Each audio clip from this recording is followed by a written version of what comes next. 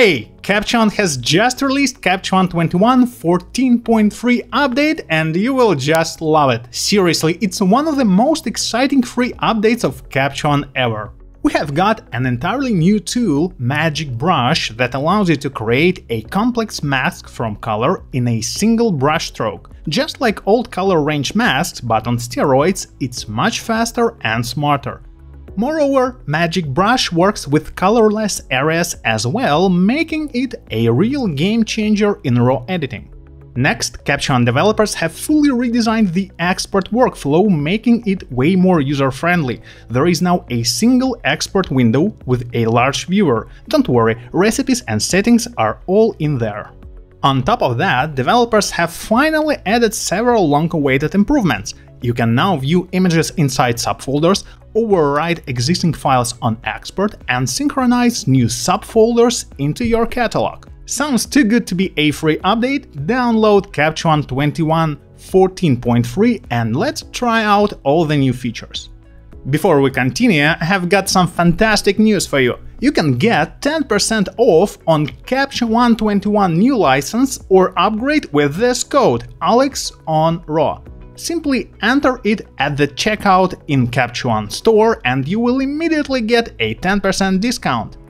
Okay, now to the first new feature, Magic Brush. Magic Brush is a new brush that allows you to create a mask from color remarkably quickly. All you need to do is to make a brush stroke over any color and Magic Brush will create a complex mask of similar colors. Likewise, additional brush strokes expand the mask.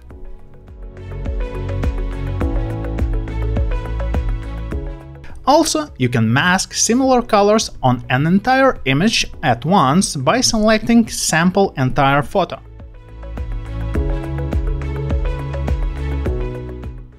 Basically, you can now create a complex mask from any color in a matter of seconds.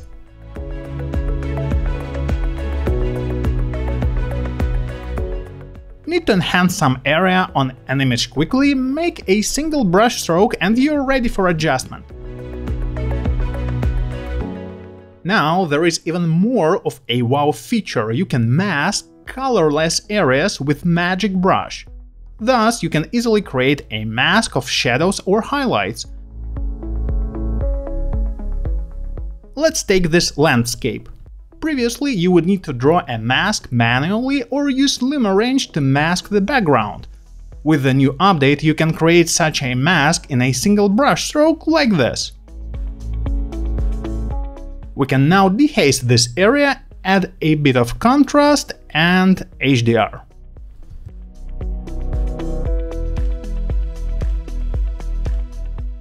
Keep in mind that Magic Brush creates a standard mask so that you can easily erase, refine and invert it.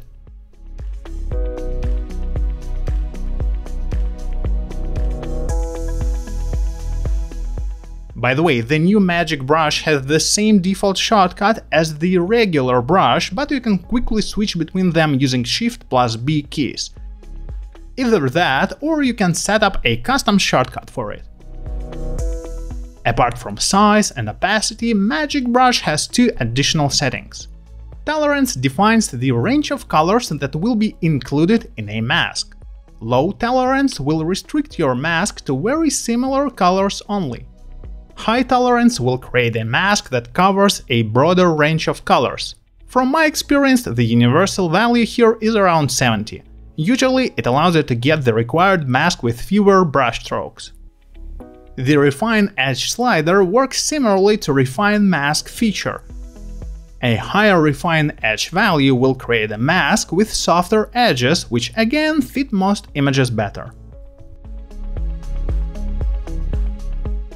I have tested Magic Brush for a while and I'm still kind of shocked how easily and quickly we can draw masks now. In fact, you don't draw mask anymore, you select objects on your image in one or a couple of brush strokes. Layers now save your time, not consume it. In the new update, developers have finally redesigned the export workflow to make it more user-friendly. There is no Output Tool tab anymore. All process recipes and other settings are now located in a new Export Images window. Here we see all the images chosen for export and a large proofing viewer representing selected recipe settings. Feel free to switch to the grid mode if it suits you better. Just as before, you can create custom recipes and export images in different formats simultaneously. Still, there are several important changes. Advanced export settings are now hidden under Show All Options checkmark. Next, all preferences are now specific for the selected recipe. Previously, naming and location were common for all recipes. In the new version, all export settings can be different for each individual recipe. Location tool has 3 new options. Firstly, every catalog and session now has a default output folder. You can change it by clicking on the folder icon here. Secondly, you can export images into this same folder where original files are kept. Thirdly, you can now decide what to do with existing files on export. You are free to choose between adding a suffix to file names, as it was before, overwriting duplicates, or skipping files that have been already exported. Also, there is a way to access export settings quickly. Long press the export icon and you will access a menu with additional export options. Here you can quickly export with previous settings, export original files, and publish images to Caption plugins. The new export workflow looks excellent, but what about in-app recipe proofing? It's still here. Simply long press the proofing icon to choose a recipe to proof with. Apart from these new features, the new update adds several minor improvements. Firstly, you can now view images in catalog subfolders. Previously, this was a real headache for former Lightroom users, who got used to browsing all images in subfolders collectively. The new update makes this feature available in Caption as well. Still, you can always turn it off if you wish. Next, you can now synchronize new subfolders into the catalog. Simply right-click on a folder, choose Synchronize and select Include subfolders. To synchronize images from known folders only, select Only Include previously added subfolders. Finally, you can now trigger an exposure from Capture when tethering with Fujifilm cameras. Also, several Leica cameras and lenses have now got support for Focus Notch tool. Previously, in my Capture 21 overview, I predicted that we would see more new features in the upcoming 3 updates. Capture 14.1 introduced style brushes, the new import viewer, additional Pro Standard profiles, the increased zoom, redesigned keystone tool, and a live view feature for Leica cameras. Capture 14.2 came out with native support for the new M1 Apple Silicon. Now, Capture 14.3 brought us Magic Brush, new export, and other valuable improvements.